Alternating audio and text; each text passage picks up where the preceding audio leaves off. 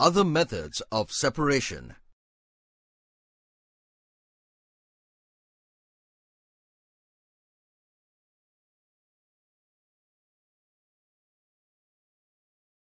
The process of obtaining a pure sample of soluble solid from its solution by decreasing the temperature is known as crystallization.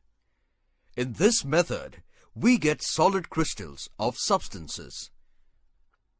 To crystallize an impure solid compound, we add enough hot solvent to dissolve it. As the solution cools, the solute molecules begin to leave the solution and form solid crystals.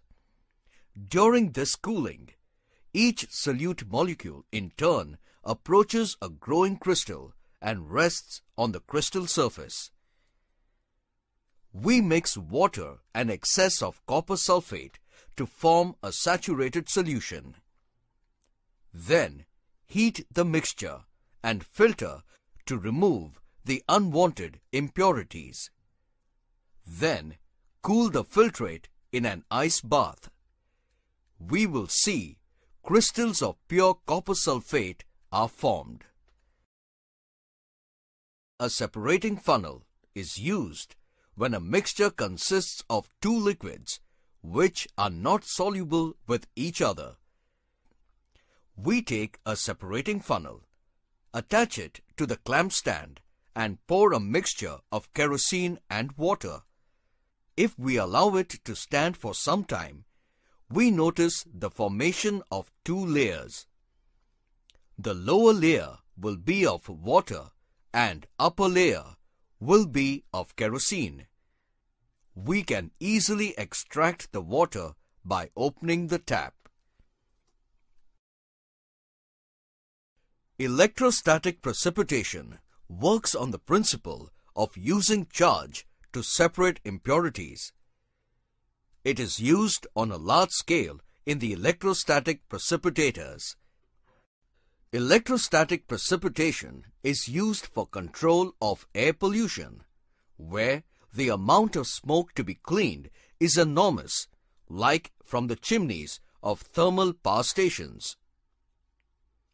In this process, the smoke particles are given a static charge, so that they get attracted to an oppositely charged rod.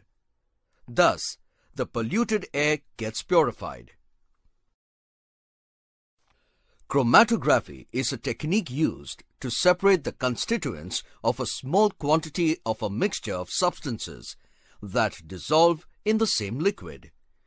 This method works on the principle of adsorption. Chromatography is of several types, like paper chromatography, column chromatography, thin layer chromatography, etc. All methods employ two phases, a stationary phase and a mobile phase. The latter carries the sample over the former.